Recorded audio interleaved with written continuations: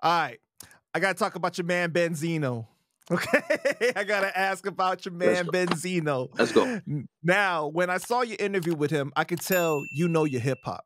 Yeah. You know what I mean? You know your hip hop history. You do your research. So I respect that, right? Mm-hmm. What do you think about Benzino and the Eminem situation and how he handled that? Here's my opinion, right? I don't think Benzino is wrong how he handled the Eminem situation. I feel his opinion is like every other rapper's opinion and every like hip hop peer's opinion. I feel Eminem is a great rapper. Don't get me wrong; he's a great lyricist. But there's tons of doper lyricists than Eminem. I feel that Big Pun is better than Eminem. I feel Big L is better than Eminem. I feel Eminem was just for mainstream America and for middle America, he was the hope for them. And I feel that Eminem did help out a lot of rappers. Don't get me wrong, he helped out 50 Cent. You know, he sacrificed his fame and his celebrity status to put on a guy like 50 Cent and blow him up. But I feel that Benzino had a point in what he was saying, that you can't put him on the GOAT level and then try to call him a rap god when there's tons of damn good rappers that are on that level. Like, I feel that when they did the Rolling Stone list, like when they had him like number 1 or number 2, I think, on the list, I feel that it was other rappers that could have went higher than him, you know? Well, the problem is that nobody has the same criteria for what they consider the GOAT. Yeah. It's subjective, right? That's true. Now, I think what the problem is, though, is like Benzino's issue was with the industry and how the industry and these corporate companies maybe had a different agenda.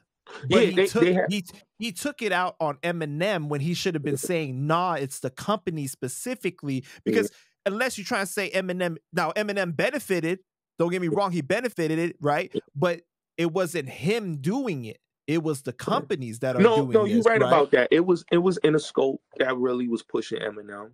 And I do say that Universal should take the blunt of the blame because they did pushed it, you know. But I feel that like when it comes to like artists, Eminem just had like a what I think he had over everybody else, that his fans weren't like really hip hop fans. A lot of his fans were like fans of rock, fans of pop. So he was able to like go into a whole different realm, a different culture of music, and then have them like hip hop too. Because I have friends that I grew up with that basically before Eminem, they wasn't really hip hop fans. You know? Yeah, and that's the thing that I will say, right? If you don't know your hip hop history, if you don't really know this type of culture like that, then your opinion shouldn't matter to the level of being like, oh, he's the GOAT. You know what I'm saying? Because it's like you got to know those that came before. You got to know the other rappers to have an educated opinion. It's like right now, right? If I don't know country music, but I'm gonna call Beyonce the best country singer of all time. That's true. That's true. That's offensive to people that love country music, that know the culture, that have put in work, right? So it's like you can't just do that. Like all of a sudden, oh, I'm gonna like her because you know what I mean. She's black and she's in a white dominated genre, so I'm gonna go ahead and be like, yo, she's the best. You know what I'm saying? That's true. So that's where I have a problem with those type of fans. Now, if you really do know your history and everything, and you still think that Eminem's the best, hey, it's subjective. It's subjective, right? Yeah. But you gotta be educated to have your opinion be taken serious, and I think that that's the problem. Yeah, I agree. I just feel, in my opinion, like I feel that Eminem just had a good machine behind him, and I think his success came off of the impact of his machine. Because but it's not just the machine though, because he does have the talent to back it up though, right? Because there's a lot of other white rappers that aren't as talented that may benefit from being white, True. right? And have the machine behind them, but it doesn't mean that they have the skills, the rapping ability. No, he has the rapping. No, you're right. He has the rapping ability. Like I said, Eminem is a damn great lyricist. He has the ability to move hip hop fans and pop fans, this fans, that fans. Because he has a battle rap background. He was a battle rapper, so that's his background. I think Eminem got dumbed down when he signed to Dr. Dre, because if you listen to his underground stuff, like his Infinite album, like he sound like he was a baby AZ baby Nas. Yeah. Mm-hmm. And like if you listen to like his stuff with the Outsiders, you would say like his stuff with Young Zay and them, like he sounds like a super lyrical rapper. But when he went with Dr. Dre, he became commercialized. It became commercial. So the music, like I kid you not, right? Eminem, in my opinion, got 3 great albums, and then after that, to me, I just felt that he fell off. First 3 albums, classic.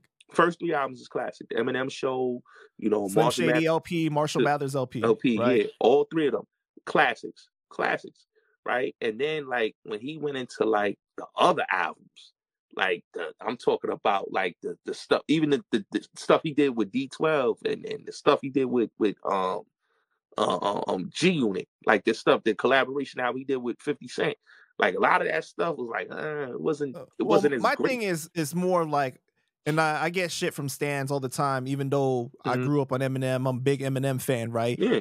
It's just that you can't say anything bad about Eminem without them getting mad. So like that's the problem, right? But it's like for me, I appreciate him stepping up his technical ability in the later work, but sonically, it's just not as pleasing to me. Like it's I not don't as rock great. with it like that. Look, Panda. A lot of the stuff that you heard since Eminem sobered up, right?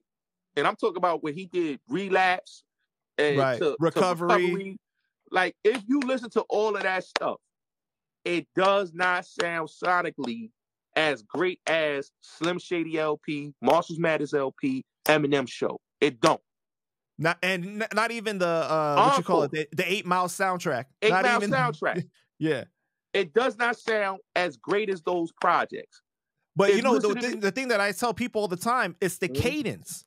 The cadence, because remember before when he would rap, like if he was angry, if the song called for it, then he would rap like that, right? Yep. But then he started to rap like a certain part where it's like he was trying to sound overly aggressive, and he crammed too many bars in in too many syllables in one bar, right? And then he did the whole thing with like he. And don't forget don't forget the English flow. Remember the English flow he had on Relapse when he was trying to sound like we're the ones that made you. Listen to the flow he had on there.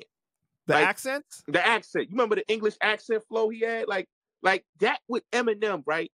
Like we know his flow pattern from like the records he did like back in the 2000s and the 90s. Like, yo, the dude was spitting. Forget about Dre, all these records. What's the difference between me and you? Like those records, you be like, oh nah, this dude he's spitting.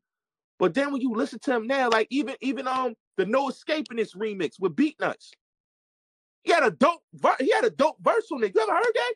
Go play that No Escaping This with the Beatnuts, the remix version with Eminem on there is dope.